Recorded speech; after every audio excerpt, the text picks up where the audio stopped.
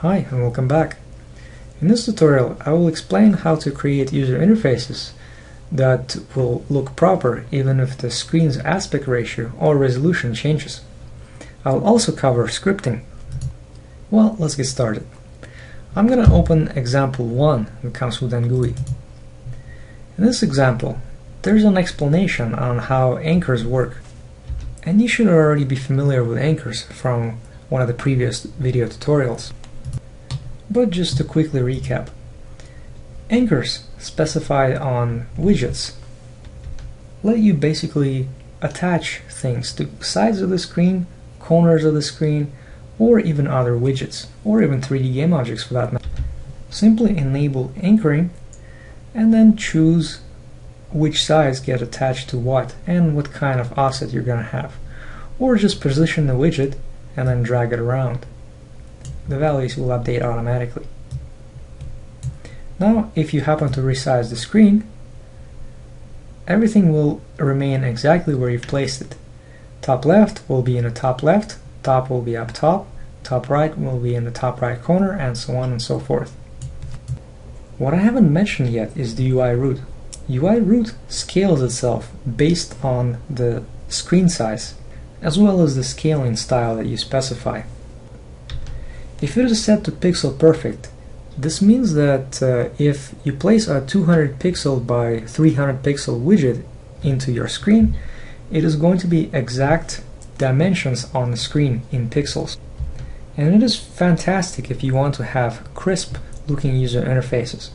However, there's a pretty big difference between building for an iPhone 3 and building for an iPad 4. Fortunately, NGUI has a very simple way of addressing that. Simply change the UIRoot scaling style to be fixed size. What this essentially means is it really doesn't matter what the screen size is going to be. NGUI will treat it as the same exact size. So if you have a smaller resolution, the UI will simply look proportionally smaller. If you have a larger resolution, the UI will look proportionally larger. If you happen to have a window that takes 2/3 of the screen on an iPad, it'll still take 2/3 of the screen on older iPhone. And this is obviously quite convenient when designing user interfaces. It'll save you a lot of time. Just don't forget to anchor things to left and right sides of the screen as necessary. NGUI actually comes with a built-in localization system that you can take advantage of both through scripts and through the inspector. Simply attach the localize script to either a label or a sprite, and here you will be able to specify a key. So for example, as I start typing language, you will notice that the language actually pops up right here. Now I can actually click on it and get a preview of what it looks like with Francais and with English. This label will be automatically localized now. But if you want to know more, just look at the localization example that comes with NGUI. Example 10. Okay, let's talk a little bit about the Atlas Maker and the Font Maker tools that come with NGUI. Atlas Maker lets you create atlases, as I mentioned in the previous video, and a Font Maker lets you create bitmap fonts. So, for example, if I have this sprite right here that I want to add to an atlas in order to draw on the screen, I would use the Atlas Maker.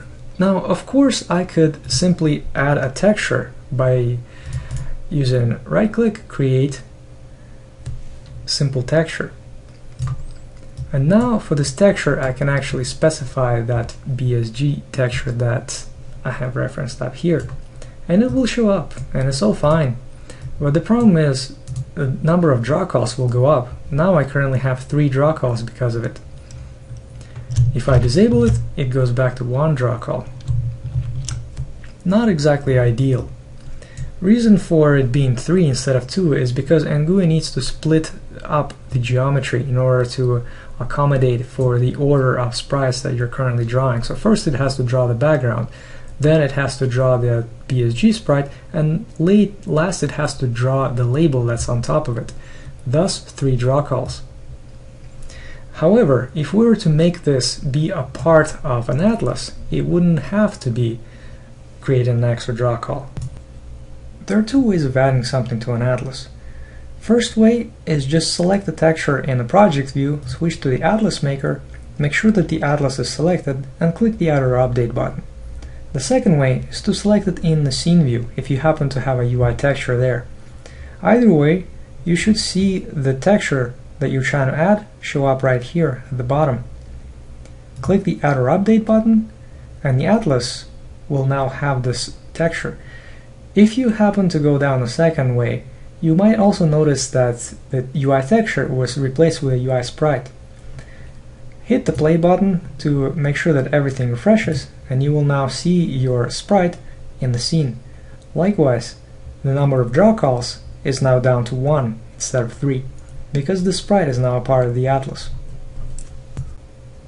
Adding new fonts to the atlas is equally easy. Just open up the Font Maker tool. Specify what source you want to use. For example, in this case, I want to add the Batman font.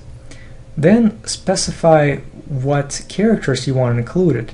Here I happen to have a lot of characters here, including Russian letters, which probably don't even exist in this font. So I'm just going to stick to regular ASCII here.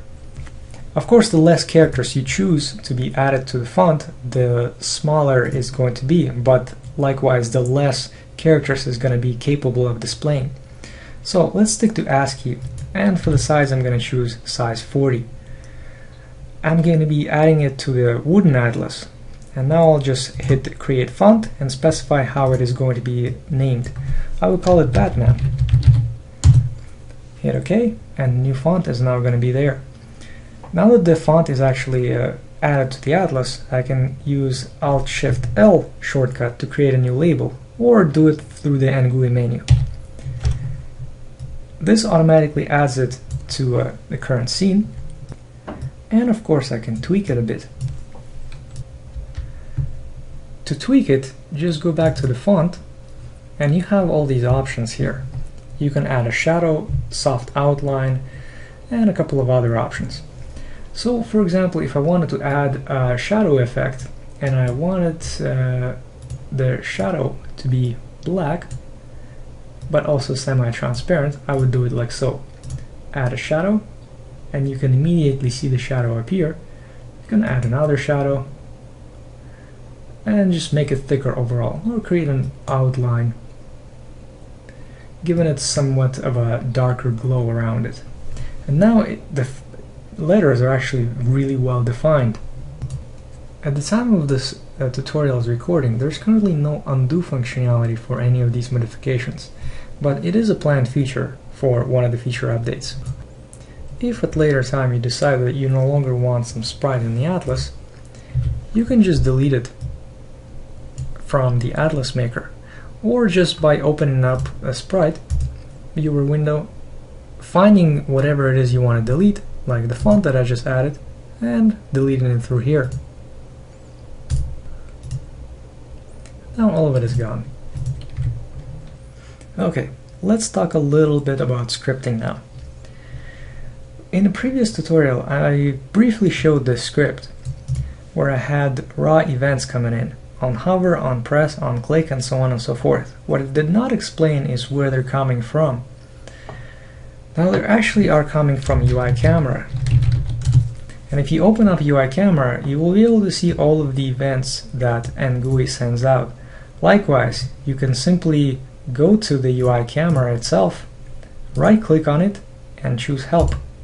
This will take you to a documentation page on the UI Camera, and it will give you an explanation of all the events that are sent out by NGUI, as well as a brief overview of how to use them. So everything in NGUI is ultimately driven from an event sent by UI Camera. All of these events on hover, on press, on click are sent out to a collider that is in front of a raycast performed by the camera. Even the scripts we used before, like a button for example, they also rely on such events. Here's the on-click for example, same as you see here. So the button script gets the on-click event, and then inside of it, it will execute the event delegates, which is what we were subscribing to earlier in the tutorials. So if at any point you decide to create a new component that needs to listen to these events, just go to the documentation page for the UI camera and implement one of these functions. I tried my best to keep the documentation of my scripts as easy to understand as possible. So if you were to navigate to a sprite, for example, you will see that there are plenty of comments everywhere. So if you're a developer, you're probably going to find a pretty easy time when it comes to trying to figure out what's going on. To change the sprite, for example, you would get the component of type sprite and change its sprite name. Here I'm doing it on click, which means that if I happen to hit play and click on this object, it'll change its sprite because I have the test script attached right now. If I wanted to trigger a tween dynamically through a script, I don't even have to attach it to the object here. All I have to do is call the begin statement. So tween rotation begin, for example, but there's also tween position begin, tween alpha begin, and so on and so forth.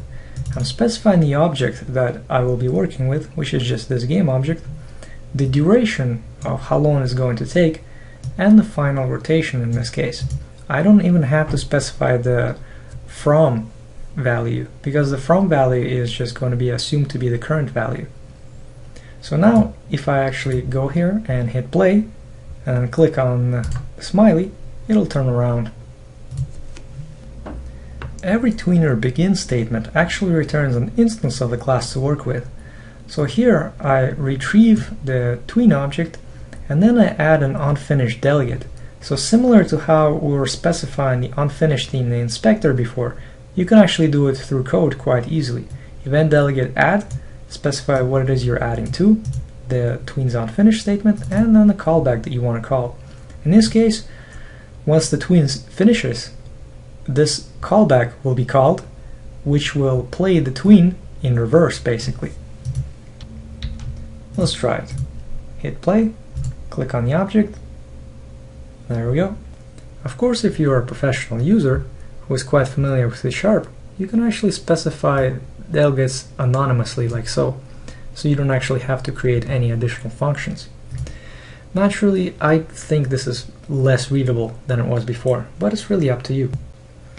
Well, okay, I think that's about it for this tutorial. I'm likely gonna explore scripting in greater detail at some other time, but for the time being, I think you should have a pretty good understanding of how things work and how to find your way around.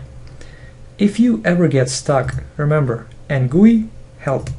This will take you to the documentation page for NGUI, which is updated with all kinds of useful links. Likewise, you can navigate to the support forum right here and ask your questions here. Well, until next time, thanks for watching.